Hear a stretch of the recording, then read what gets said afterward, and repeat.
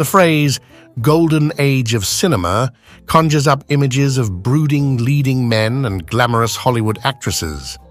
But the era was also an outrageous time of Hollywood cougars and scandalous seductresses, female movie stars who did what they wanted when they wanted, and were seemingly immune to the gossip their affairs stirred up. We start off with the iconic Elizabeth Taylor. Famous for her unique beauty and dramatic talents, Elizabeth Taylor was also known for being one of the most notorious seductresses in Hollywood. Her most scandalous moment came when she hooked up with singer Eddie Fisher, who was then married to her best friend, Debbie Reynolds. Taylor and Fisher later wed, but ultimately divorced. Years later, Taylor apologized to Reynolds, and the two reconciled and became friends again. Throughout the course of her life, Taylor had 7 husbands, though she married the love of her life, actor Richard Burton, twice. After divorcing her final spouse, construction worker Larry Fortensky, in 1996, she apparently decided she'd had enough of men and remained single until her death in 2011. At number 2, we have Vivien Leigh. Best known for bringing both Scarlett O'Hara and Blanche DuBois to life, Vivien Leigh was also known for her intensity and her beauty. But success, and her notoriously volatile marriage to Sir Laurence Olivier, didn't come easily or ethically. According to one of the many documentaries made about her, Leigh went to see Laurence Olivier in a play and declared, "That's the man I'm going to marry." And a friend of hers who was with her had to point out, "Well, actually, you're already married." But this was all part of this ruthless ambition. People were to be cast by the wayside in those early days until she achieved what she really wanted.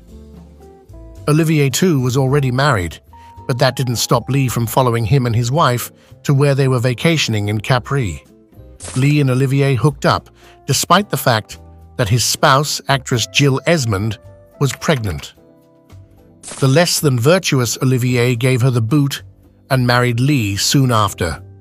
The rebellious Tallulah Bankhead is the next vixen on our list. Beautiful, rebellious, witty, and not afraid to occasionally alienate people by speaking her mind, Tallulah Bankhead was a one-of-a-kind sex symbol. Actor-writer Emlyn Williams described her voice as steeped as deep in sex as the human voice can go without drowning, and her appetites were legion.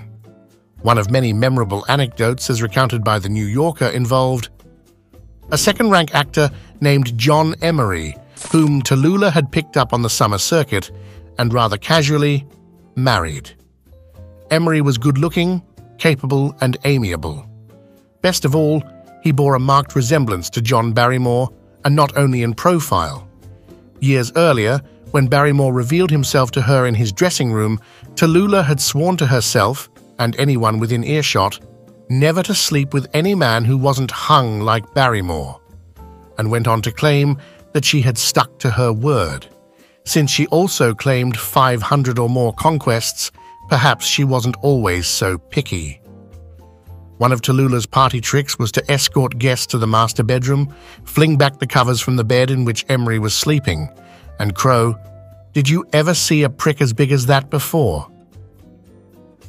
We now move on to the next seductress on our list, the iconic Jayne Mansfield.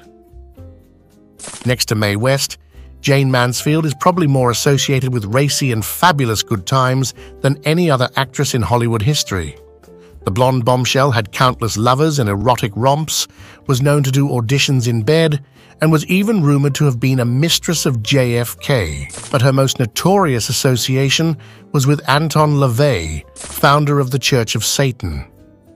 According to sources, Mansfield was not above tormenting the obsessed Satanist. Mansfield, who made no secret of her many affairs, denied knowing LaVey intimately. According to his publicist, Mansfield would ridicule her satanic suitor by calling from her Los Angeles home and seductively teasing him, while her friends listened in on the conversation.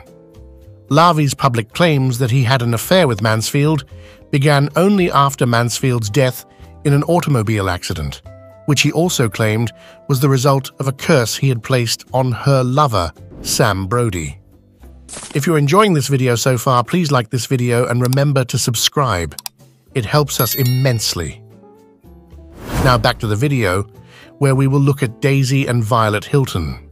Conjoined twins Daisy and Violet Hilton are likely best known for starring in Todd Browning's cult masterpiece, Freaks, and Henry L. Fraser's exploitation flick, Chained for Life.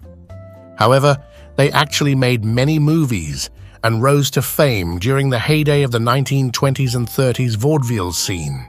Pretty, vivacious, and alluring, the twins, who were joined at the lower back and spine, allegedly had dozens of affairs.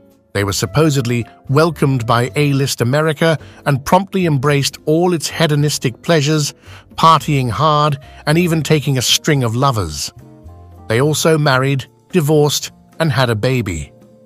Being conjoined, they had no physical privacy, so Harry Houdini taught them how to mentally tune each other out when necessary or needed, a skill, as the piece points out, that they would later use to great effect in the bedroom.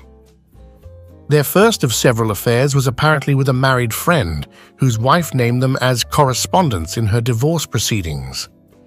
Daisy later sought to marry musician Jack Lewis, but he eventually left her after 21 states refused to grant him a marriage license, technically because wedding Daisy and her sister would have counted as bigamy. The twins were to a large extent victims of their time and of Hollywood. After they became too old to work in showbiz, they descended into poverty and eventually died under tragic circumstances. Lupe Vélez, known as the Mexican Spitfire, is next on our list. Vélez dated actor Gary Cooper for many years and called him the love of her life. But she was jealous of him and accused him of having an affair with actor Anderson Lawler, among other people. According to some stories, she supposedly unzipped Cooper's pants at social gatherings to sniff at his crotch, claiming that she smelled Lawler's cologne. Known for her unbridled exhibitionism, Vélez was rumored to have had hundreds of lovers, and to have routinely participated in bawdy acts like lifting her dress above her head to reveal her habitual refusal to wear underwear. However, most of these reports were probably exaggerated. Vélez was said to have deliberately encouraged gossip. From the Mexican Spitfire, we now turn to the iconic Louise Brooks, who had an extraordinarily brief but impactful film career. She hated Hollywood, seeking instead to build a haven, as this Pop Matters piece memorably puts it, out of sex, books, and gin. Brooks did, however, like to have a good time. She left her first husband, director Eddie Sutherland, after she fell in love with George Preston Marshall, owner of the Washington Redskins. She then left Marshall to marry someone else, whom she then left after less than 6 months. Brooks also had many lovers, including, for a night, Greta Garbo, and frequently posed nude. It was all short-lived, though. Brooks's life in film was over by the time she was 26. But though her subsequent poverty caused a lot of problems, she never really regretted leaving the limelight. Up next is the bombshell Diana Dors. With her ostentatious mansion, kitschy decadence, and debauched parties, British cult actress Diana Dors was the definition of notorious. Dors was married 3 times, had numerous lovers, and was rather quaintly called a wayward hussy by the Archbishop of Canterbury. She was famous not just for starring in low-budget films, but for filming people doing the deed in her house. According to sources, to whoops and laughter, Dors' guests watched grainy footage transmitted via video link of an unsuspecting couple who had chosen to cavort in one of the dimly lit upstairs bedrooms. It's fair to say that pretty much anything was acceptable during the infamous sex parties staged at Orchard Manor in Sunningdale, Berkshire.